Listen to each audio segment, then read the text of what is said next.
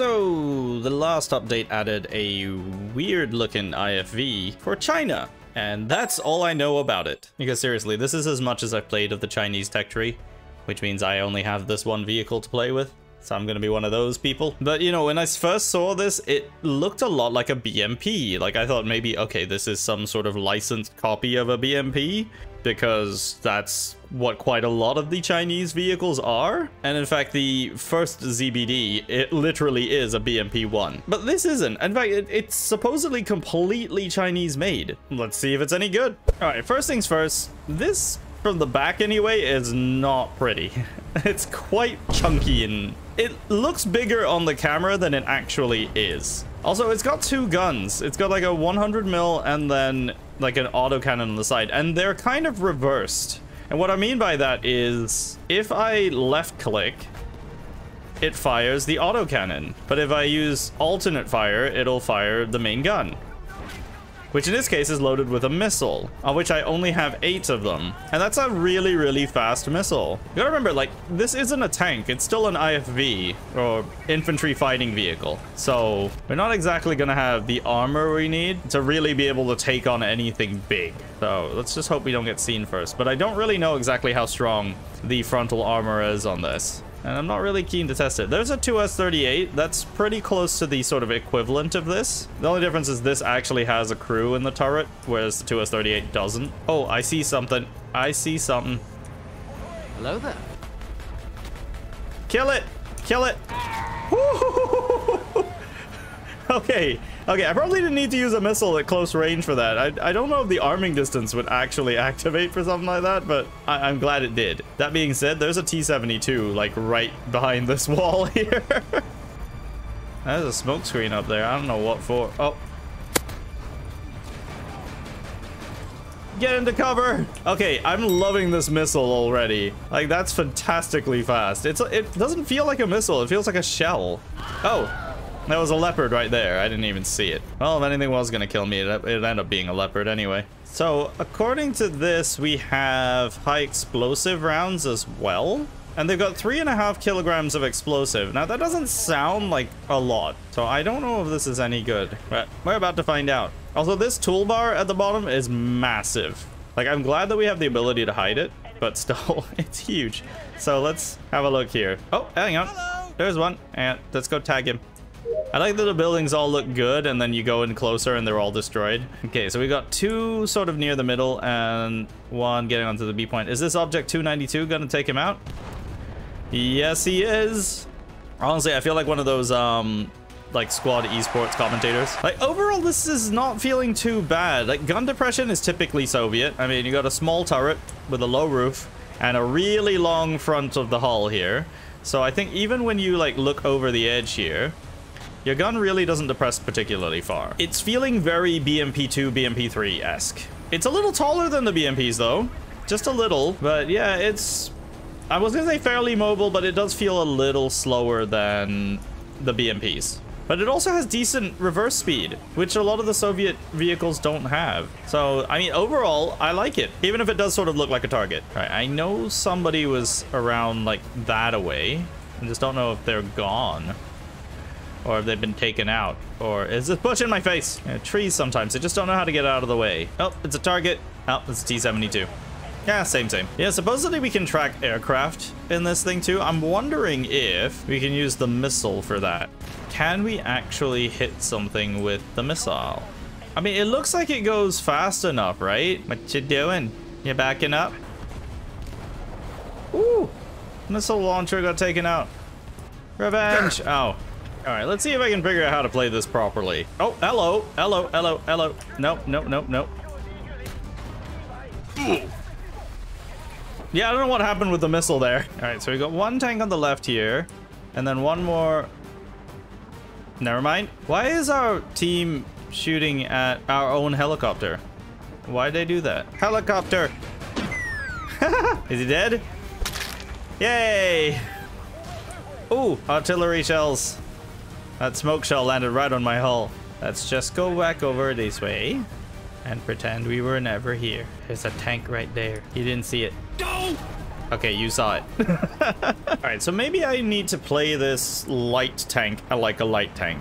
Yes, I know it's not actually a light tank, but, you know, War Thunder classifies it as one, so let's see if it can work as one. So I think I'm gonna go, like, around this way and try to do some scouting. Let me just duck back in here. I don't think I'm too visible from that side, and we'll launch that drone. Here we go. You know what? For the first time ever, I don't think anyone's coming down this way. Oh, hang on. I see him.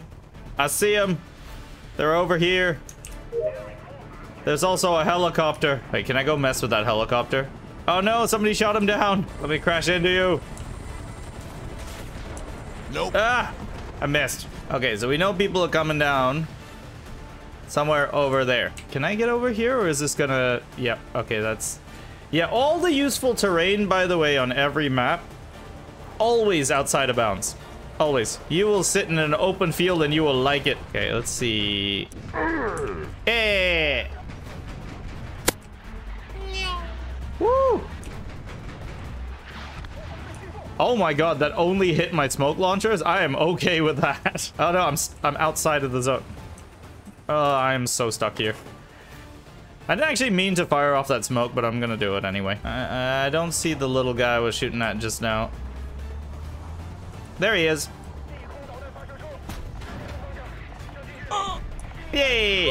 Oh, you know, in a lot of ways, this thing does play quite a lot like that. The Bagel Panzer, or the Big Lighter Panzer. Although I don't think this has necessarily the same sort of anti-armor ability. Oh, maybe it does, actually. I'm being lased.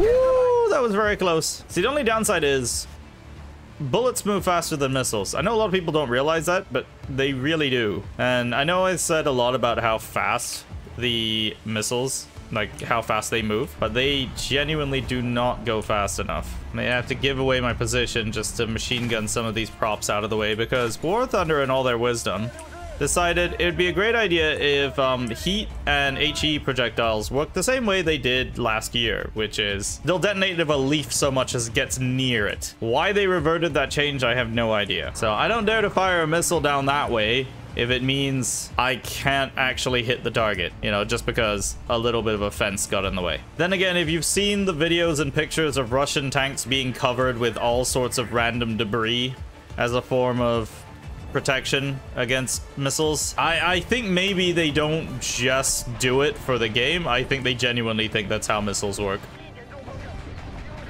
Come on! Yes! Get wrecked, 2S38. I've never known anything to stand up to a 2S38 like in a head-on fight. Not even an MBT, genuinely. Because, you know, they're totally not broken and unbalanced at all, right? They're the most balanced vehicle in the world, but this survived that. I think because he was shooting at the bottom of the turret here, which is actually just where the engine is, not where the crew is. So we have a look at that. Yeah, he was hitting the engine and not the crew. That's a massive engine, by the way. Like, proportionately to the vehicle. That's a huge engine. It saved me. Now, how long more I expect to be alive, that's a whole different story. We're down to 2 crew members, and there may be an enemy right here somewhere. There you are. Can I hit that from here? Yay! I'm having the weirdest luck with hits in this thing.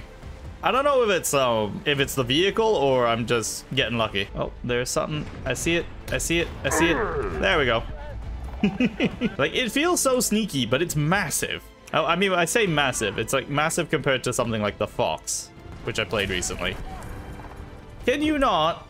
Oh, now I can't move. I literally can't do anything about that. Ah, I can't see anything now. Well, there we go. I did it, but I might die to artillery here. I mean, honestly, the fact that I'm still alive with 2 crew members is amazing. Which, incidentally, is exactly why the engine is in the position that it is. Is it over? Okay, we're good. Okay, we're not good. But it's genuinely why many vehicles have the engine at the front. In the case of IFVs and APCs, yeah, the obvious answer is because you want the armor in front of the crew and the trooper compartment, which is at the back. So again, it's why they unload from the rear and not the front. But also, even if something does penetrate the armor, having a big lump of steel, like an engine, just behind it, just adds that extra layer of protection. Alright, I'm gonna help this Tam over here. You know, I honestly thought we were winning this game, and it just seems like we're not anymore. Something's shooting down this way. Can you hear that whistling noise? Oh, I see him. Dang. I couldn't even kill a BMP. Although I probably should have taken out the tank first. Target prioritization. But that said, I don't think the missile on the ZBD-4 could take out that T-80. At least not from the front, considering a part of its hull was hidden. I don't know. What would you guys do in that situation? Did you still go for the BMP because it might be an easier kill, or would you go for the T-80? So that's the ZBD-04A. Why they named it after a photocopier, I have no idea. Although I know that it actually stands for something. And even though I can speak Mandarin, I have no idea how to pronounce any of those words. So, yeah, the Chinese armored line, or Chinese ground forces line, I should say, is kind of odd, definitely very odd, and it has a very interesting history. This vehicle, on the other hand, is very fun to play, and it has the unique ability to fire ATGMs on the move, which I don't think a lot of vehicles can, because you can kind of think of it less of an actual like missile and more like just a shell with no drop-off. Like, seriously, look at this thing. It's like a guided shell. Maybe it is a guided shell. I don't know. I don't know anything about this vehicle like in real life. So that's something I'm gonna have to research on my own. And if I'm gonna do it anyway, I'm just curious, since we've just started the tank lore and history videos, which if you've not checked it out, the first episode of that's already up, I might consider doing one on the Chinese sort of armored forces and how that came to be, because that's a really interesting story from what little I've seen of it. So if you want to see that, let me know down in the comments. And of course, what vehicle should I cover next?